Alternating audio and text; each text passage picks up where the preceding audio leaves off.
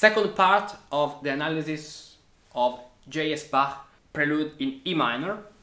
We arrived up to this point, so let's start the second part. Here is very interesting what's happening. Let's listen to it.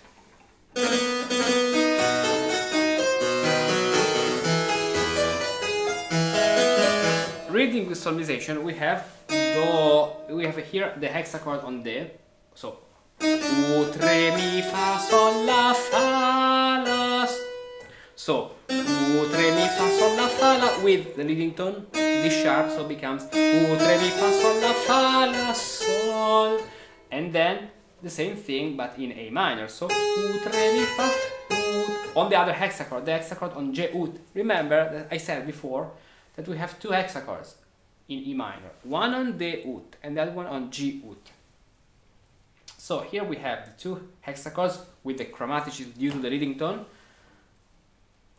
with their fa super la. Re mi fa, do re mi fa sol la fa la sol, do re mi fa sol la fa la sol. Very beautiful. And here you're out of the system.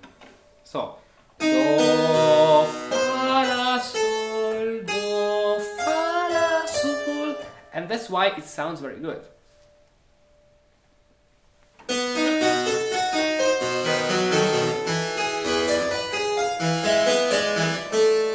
As you can see, and to give this sense of dissonance, on every downbeat we have 4/3 suspension instead of the rest we had here. We have 4/3, 5, 4/3, 4/3, and also this point, starting then a new thing. So what when we say here just the fa super la, the principle here is the hexachord.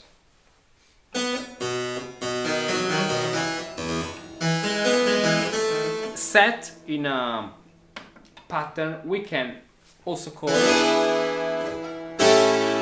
this one, which is a succession, a chain of dominant seventh. Do you have it? Which one? Yeah, there is another pattern called chain of seventh, dominant seventh, something like this. Search it. So we also had our beautiful suspension 4/3, which gives this very spicy taste in this point. Yeah, take here the Partimento Magic Box. Yeah, write it. I'm talking about this chain, pentacle for Bordone, chromatic Romanesque, second tetrachord, Berini, where is it? No, the tetrachord. Okay, so you mean I have to create the... Okay, I have to create this. Perfect, very good. This is in this pattern. It's like a chromatic quintuple when you move for the fifth down, but adding the seventh and always major chords. Yeah, we can create this using the quintuple, adding then the chromaticism. As you can see, it's very funny using the Partimento Magic Box because you can create new elements combining the elements you already have. Otherwise you need thousands of jars. Now, after this we have the true quintuple. Listen to it.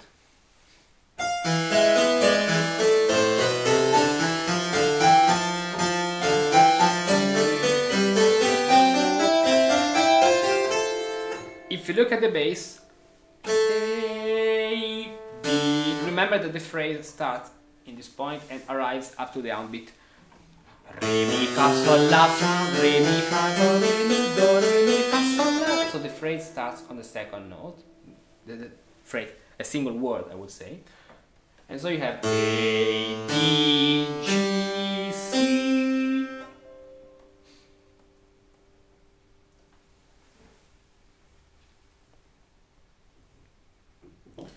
Which is a quintuple.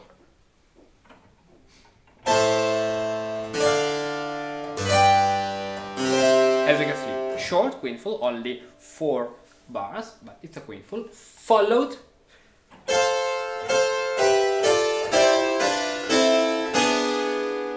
by forward on.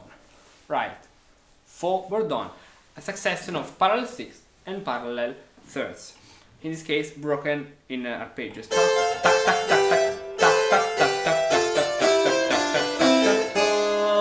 Followed by another cadence. We already have here the gallant cadence, the bassus gallant cadence. Tac. Fa, la, sol, fa, mi, re. Okay. Fa, mi, re, do, re, fa, la, sol, fa, mi, re. And the left hand here concludes fa, la, sol, fa, mi, re. The right hand concludes the right hand. So fa, la, sol, fa, mi, re. So let's write here. We said we can write the ut, so the hexachord on the ut with fa, la, sol, fa, la, sol, fa, la, sol, fa, la, sol, this way, fa, la, sol. And also the pattern chromatic quintful, or quintful with addition of the chromaticism. Then we have the quintful here, basically the diatonic quintful, and then forward on. At this point, due to the succession of parallel sixth and third, 3/6, 3/6, etc., followed by then a gallant cadence, and this is just a conclusion which imitates a very important figure we had, for example, at the beginning. So all is coherent. Now let's play the following phrase.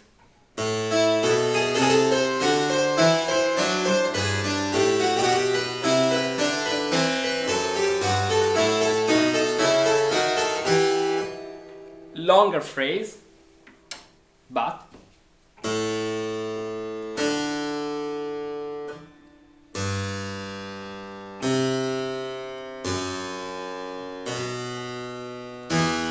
what's this? Another quintful.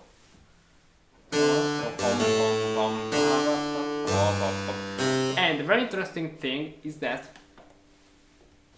3, 8, 6. If you look at the middle voice, you have, but also I will say in this case you have a counterpoint of 8, 6, 6, and then 3, 8, 6. You always in music have sixth and third. 6, 6, 6. And then 3, 8, 6. This way. 3, 8, 6.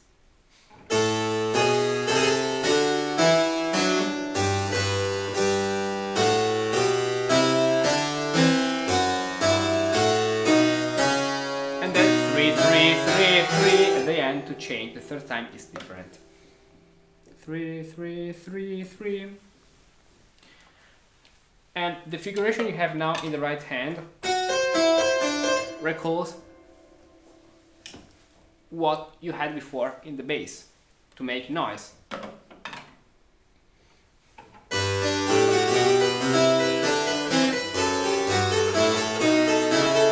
This means that when you're playing this piece, focus on thirds and on the harpsichord, keep them down this way. Remember that on the harpsichord you can keep down the notes to give a more harmonic sense.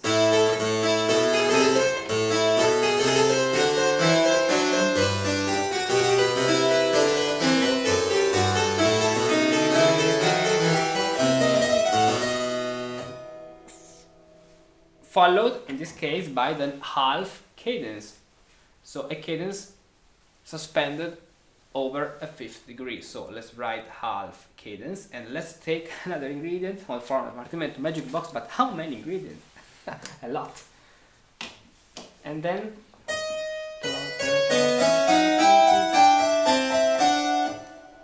what do we have here? Let's play it.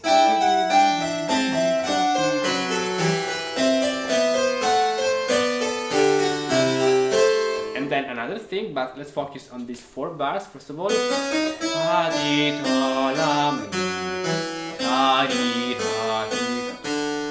This is in the bass the same thing we saw before in this point.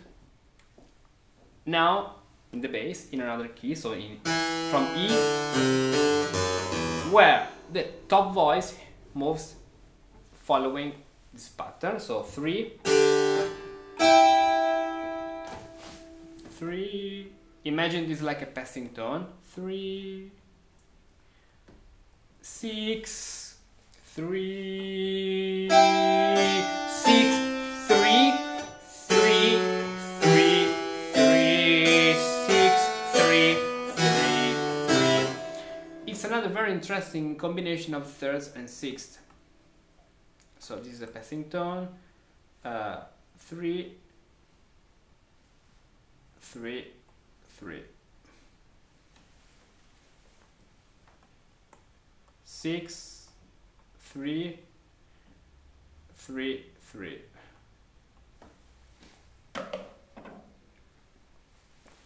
The same thing then repeated a third down. From E and then from C. This way.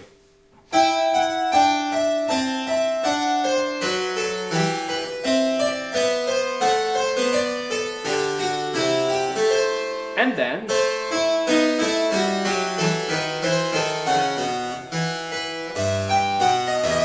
we have just 4 bars for our ending, so the final cadence, with this very beautiful and struggling climax, taking a suspension which is 9/8, which is also another very important ingredient, because here is an addition, the suspension. For example, here you could put something else, like just a third. Why not? But this suspension gives that strength, tension before the release, before releasing these tensions in the cadence.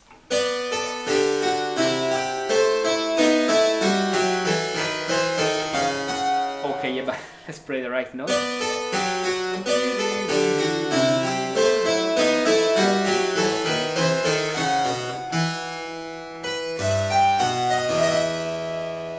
And so we have our 9/8 suspension here,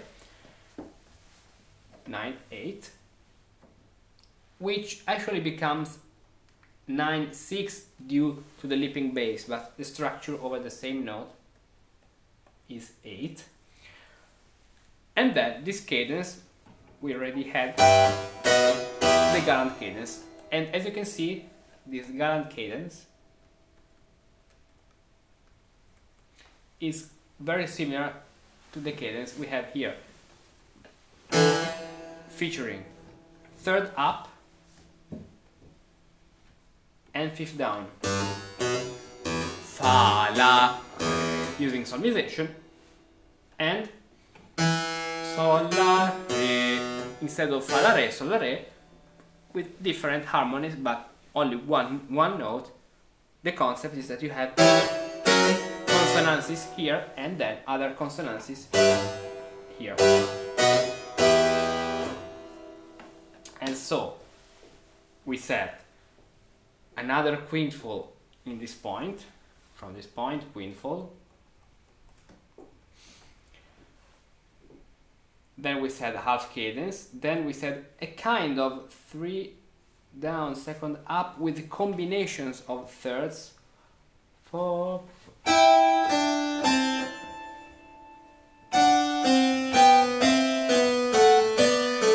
We can say 3 down, second up in this point, and then something leading to our cadence.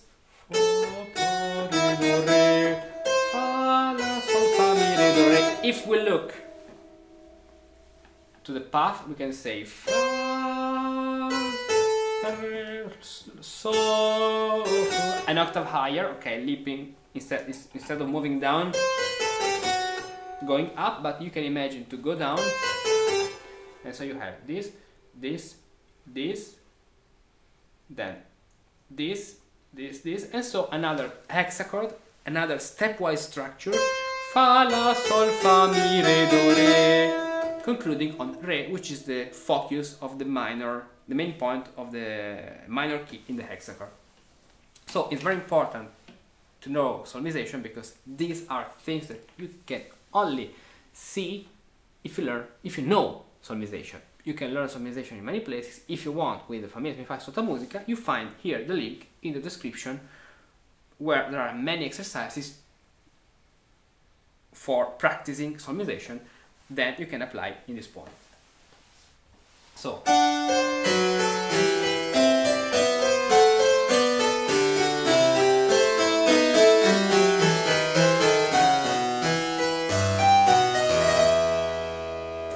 and that's all about this analysis. Remember that you can also download the PDF I have been analyzing with you with all these notes on Patreon, and you find all what you need in the description of this video. Just check the description and get access to a vast amount of things you can imagine now.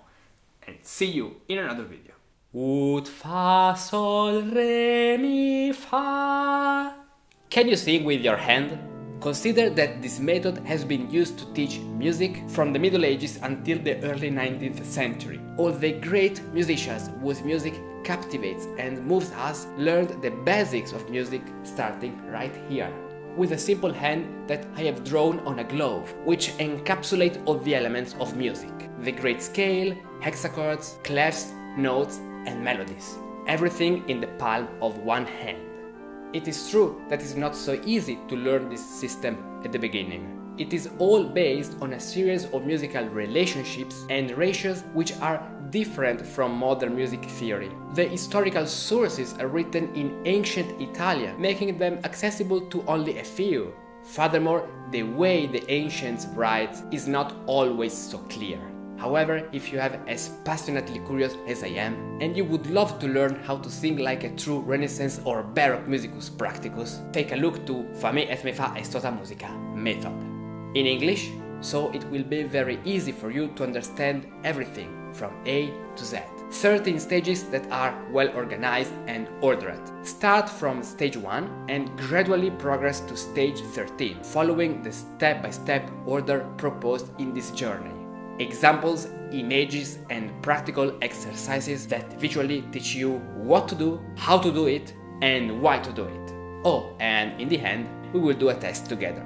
Learn more here.